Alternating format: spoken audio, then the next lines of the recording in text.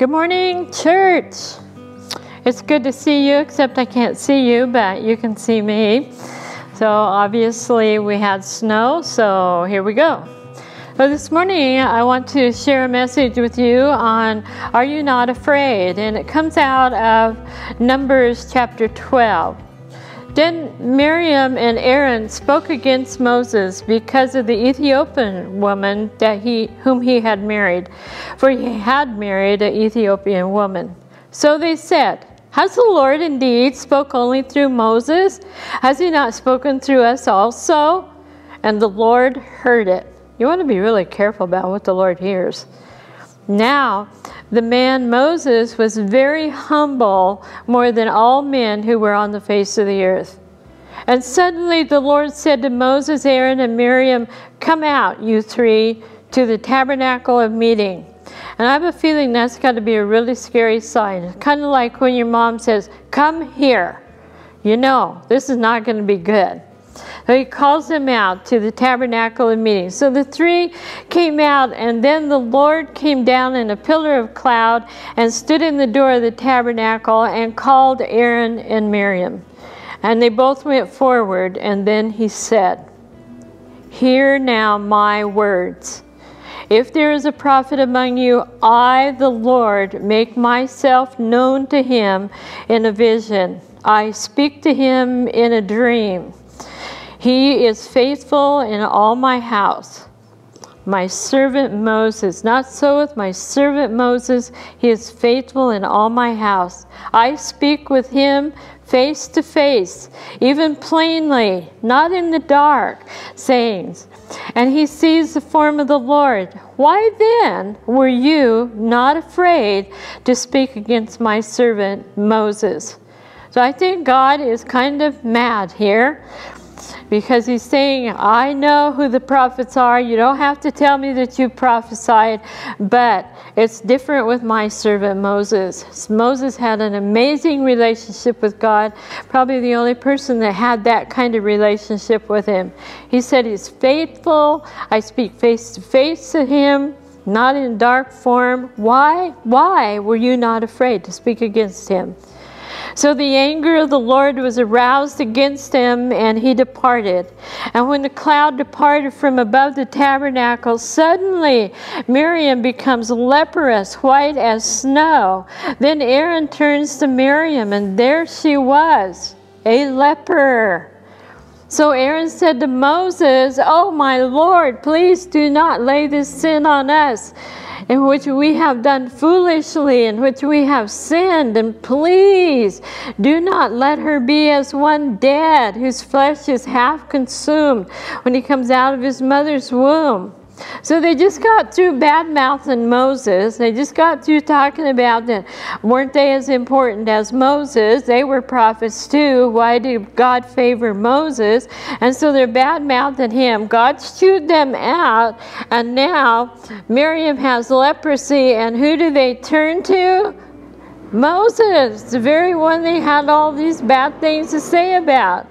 And Moses, being the most humble man that ever walked on the earth, responds to them. Instead of saying, "Good enough for you, you know, that'll teach you." That's probably what we would say. "That'll teach you to talk about me." But he didn't. Moses cried out to the Lord, saying, "Please heal her, O God, I pray." Now that's got to touch the heart of God, because he loved Moses so much and they had such a close relationship. But God was not done. Then the Lord said to Moses, "If her father had but spit in her face, would she not be shamed for 7 days? Let her be shut out of the camp 7 days, and afterward she may be received again." So Miriam was shut out of the camp 7 days, and the people did not journey until Miriam was brought back in again. So God is saying, even if some little thing would have happened with Miriam, would she have not been shut out of the camp for 7 days? But this was not a little thing. This was a big thing. So I could do way worse, Moses, but this is what I'm going to do. She is going to be punished for what she said and what she did. And so to be shut out of the camp, you had to stay on the outside of the camp, obviously. But when we consider the several million people that were in the desert with these people, they all had to wait 7 days too, because they weren't going to move until Miriam was back in the camp. So Moses, the man who had God's heart, Moses is the only person in the Bible that spent days face to face with God. It's little wonder that God was so angry with Miriam and Aaron. When it was time to free the children of Israel from the Egyptians, that God looked at Moses. Moses had gone from having everything in Pharaoh's house to tending sheep with his father-in-law. 40 years of taking care of sheep. And God looks down and sees humble Moses. So I think God figured after 40 years of taking care of sheep, he might be able to handle the children of Israel in the desert, because he was going to have to shepherd them also. It is now time for the man with a shepherd heart to shepherd the children of Israel, and God makes his move. We all know about the burning bush, and about Moses' only protest was he didn't speak well. And after some debate, it's interesting that he knew that God could do it. He knew that God would help him. He saw the burning bush. He saw the miracle, but he was willing to debate with God about whether he could speak or not. He didn't seem to believe that God would give him the ability to speak. So God finally just said, okay, take your brother Aaron with you. We all know how it went in Egypt with plagues and all kinds of disasters. And the humble man of God persevered and left Egypt with the people and all the riches. So it was a really harsh time in Egypt. We remember the plagues, the frogs, the locusts, the blood. It was a mess. It was awful. And so by the time they left, the people were saying, here, take this, take this. And they gave them the riches of Egypt. So they left with the people and all of the riches. So now Moses is standing at the Red Sea with millions of people behind him, along with Pharaoh's army coming after him. And this is really intense. Now the people, they're really rejoicing. And now all of a sudden they look over, they see Pharaoh's army. The whole scene changes, doesn't it? You brought us out here to kill us. Why'd you bring us out here to kill us? You know, I think I would have killed him. Said, you want to be dead? Be dead. But he didn't. Why? Because he's got a shepherd heart and he's a humble man. So he ends up standing at the Red Sea, and God tells him to hold out his rod, and we know the story. The water opens up. They walk through on dry ground. The water closes up, drowns Pharaoh's army. And some people say that that water was only 6 inches deep, and that's why the children of Israel could cross over. But then my thought is, so Pharaoh's army drowned in 6 inches of water? So I think it was way deeper than that.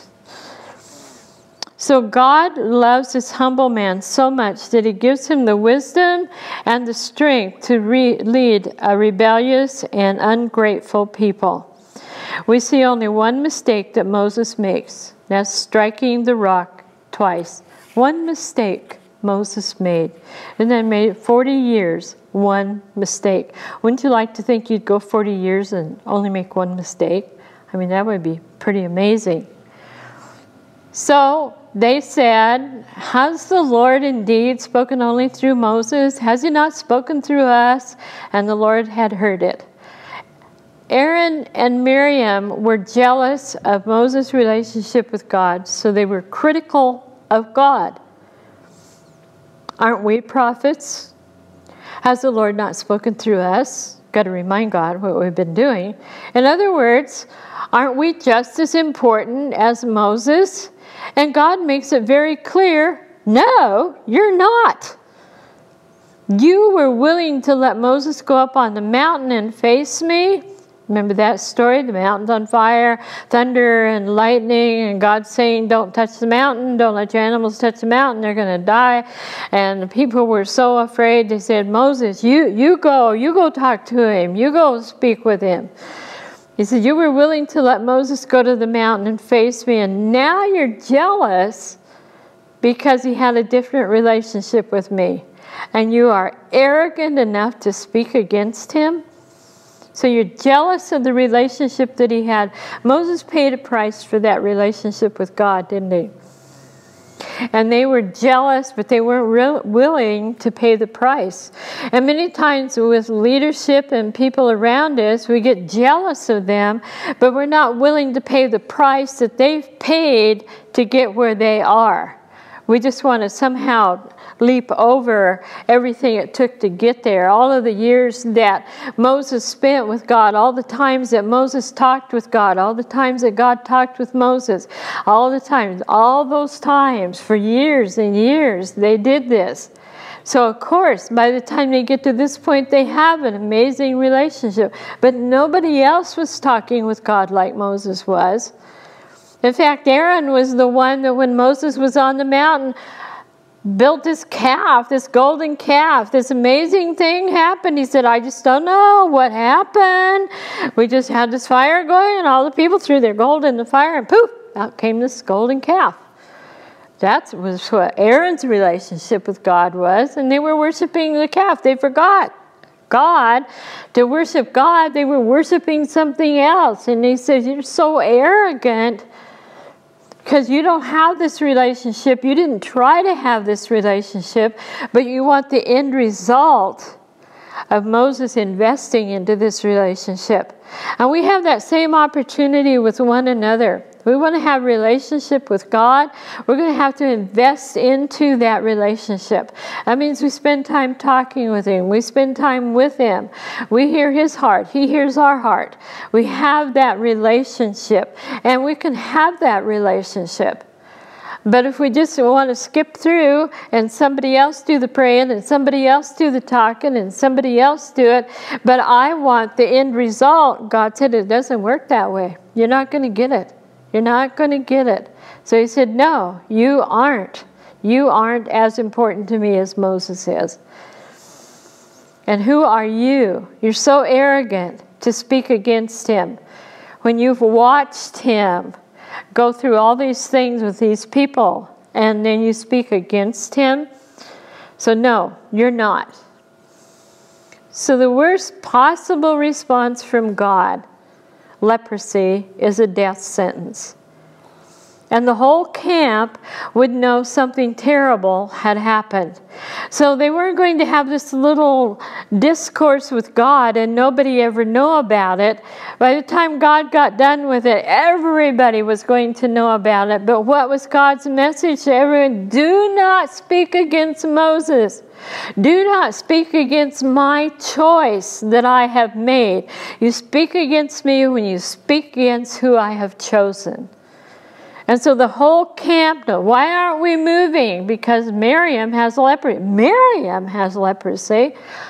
That was a real shock. She was kind of part of the leadership. She's outside the camp. Nobody's going anywhere till Miriam gets well. She's 7 days out there. God wanted to be very clear how He felt about criticism of Himself and of the man that He had called to be the leader. We have to be very clear about what God says about those that He puts over us. Leadership, the pastors, and different leaders. It's easy to be critical when you're not doing anything but sitting and watching and being critical. It's easy to do that because you don't have anything to go by. But when you get into that position, you find out it's way different. There's a lot more to it. And so sometimes the people that you may be critical of, you don't realize what did it take for them to get to that place that they're in. What did it take for them to be that leader? What did it take for them to be that pastor? What did it take? What did they give up? What did they sacrifice? What did they learn? What did they have to be disciplined about? And so before you get really critical of anybody, stop and think, how did they get there? What was their journey to get to that place? And then always come back to the fact that God chose Moses. So when you criticize Moses, you criticize God. And when you criticize the leadership that God has placed, you criticize God. And we don't want to be doing that. If you want to have favor with God, pray for those who are in leadership over you. And if you think they're not doing the right thing, pray for them to do the right thing. But don't just be critical without knowing what it's all about. Don't be critical without having made the journey yourself. Don't be critical, because God He will take care of that. And He did with Miriam. And so being critical didn't just affect Miriam, but the whole camp. They did not move until God allowed her to be healed. And many times the church can be brought to a standstill by a critical spirit. Churches have been divided by a critical spirit. Pastors have been lost because of too much criticism and not enough encouragement. And so you're not here to criticize. You are here to encourage, to uplift. And if you think your leadership isn't doing what it should, then how much have you been praying for them? How often have you laid with your face to the ground saying, God, help them, encourage them, build them up? See, it's way easier to be critical, isn't it? It takes time to be an encourager, a supporter. So the church can be brought to a standstill, especially when they're critical against leadership. Aaron and Miriam had places of leadership, but it wasn't enough. They were right beside Moses. They did many things. We have Miriam's song. Aaron was priest. They had leadership position. It wasn't like they didn't have anything. They did. But they didn't have what Moses had. And so that's when the green monster came in.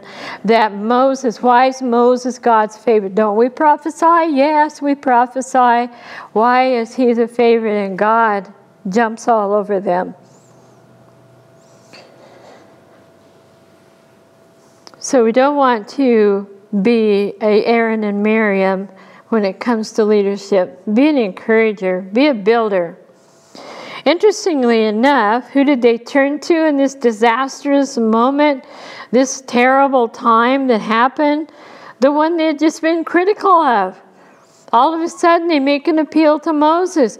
Well, why would you make an appeal to Moses? Why not make an appeal to God? Well, they didn't really want to talk to God right then, because he had just got done talking to them, and that wasn't a really good conversation. So the only person they had left was the one that they had criticized.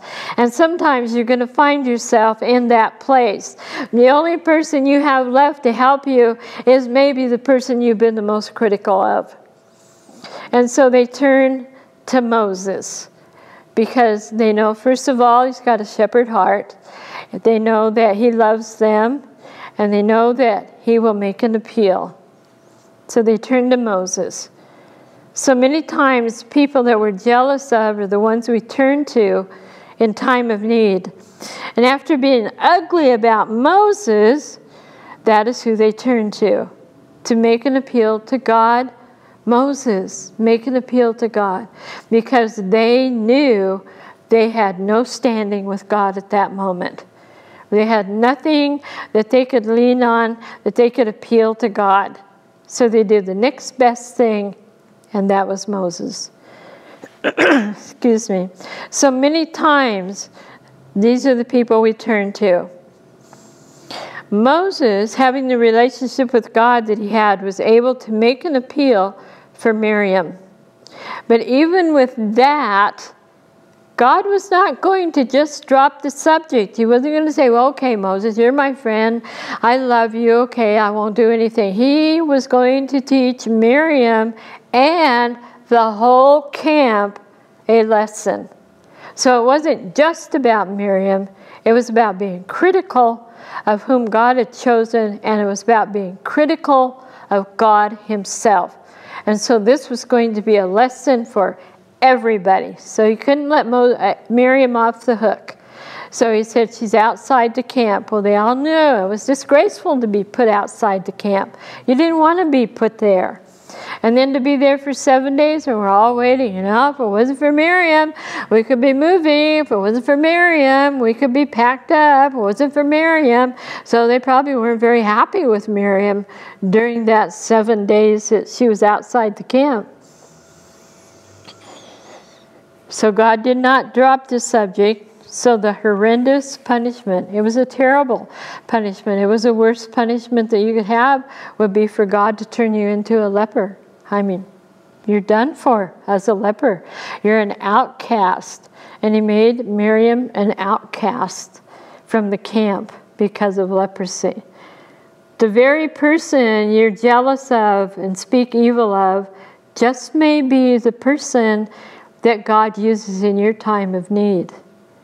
The safest place to be with God is to uphold leadership that he has chosen and pray for them. You want to be safe with God, then uphold leadership. Pray for them because he has chosen them. A humble heart and a spirit go a long ways with God, but pride and arrogance will surely bring you down. So our lesson that we want to learn today is to be afraid. Miriam and Aaron were not afraid to criticize God.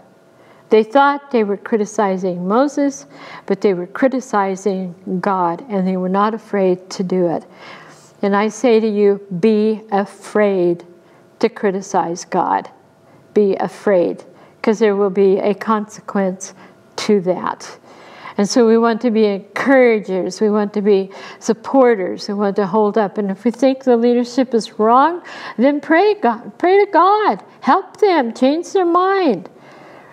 Don't just stand back and be critical, because it robs you, and pretty soon people start moving back away from you, because if you criticize that person, they'll criticize me. I'll be next. You'll be next. You'll be next. There's no end to it. It's a very contagious thing, criticism. Because then other people, yeah, I noticed that too. Well, yeah, now that you brought that up, you know, and then start entering in. Be an encourager. God, I don't know what's happening here, but I'm praying for leadership. I'm praying for the people that you put in place, because I'm trusting you that you will work in their lives. So let's be encouragers, and let's be afraid enough of God to not criticize his choices. So let's pray. Father, we just thank you that you are an amazing God, and you are righteous and holy God, and the decisions that you make are right. Always, every time, they are right. And we just pray, Lord, if we have a critical heart, right now I just confess that I want that critical heart gone. I'm going to quit being critical of the people around me. I want to be an encourager. I just pray, God, by the power of the Holy Spirit, help me to be an encourager. When I want to open my mouth the next time with a critical word, just remind me to shut it for a minute and find somewhere in my mind an encouraging word. And we just thank you, God, that you're an encourager to us. And we just thank you. We just love you. We just want to say we love you, and we thank you for being our God. In Jesus' name, amen.